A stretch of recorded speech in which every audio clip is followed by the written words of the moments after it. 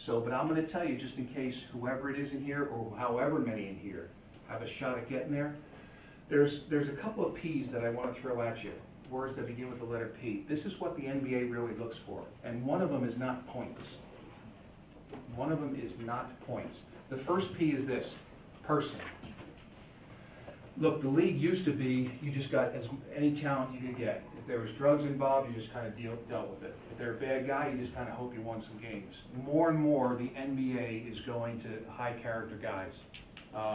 There's going to be, if you're a high lottery pick, you will have a private investigator trail on you.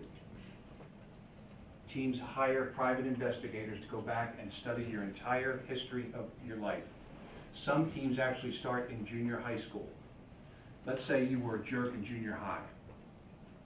And then all of a sudden, when you get to a freshman in high school, you're still a jerk. Then sophomore, you start to come around a little bit. Then junior year, you're starting to figure it out, and you know it's important to be a good person as well. And then your senior year, you're known as a good guy. That tells us that you're going in the right direction. Obviously, you know what the other direction would be. Start out as a great kid, and then you get cocky. We would look at that.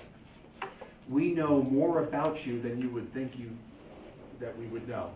Matter of fact, the last question you'll get if ever you come in to visit for any team that's Doc is coaching, you know, we fly players in before the draft, we work them out, we also interview them, take them out to dinner.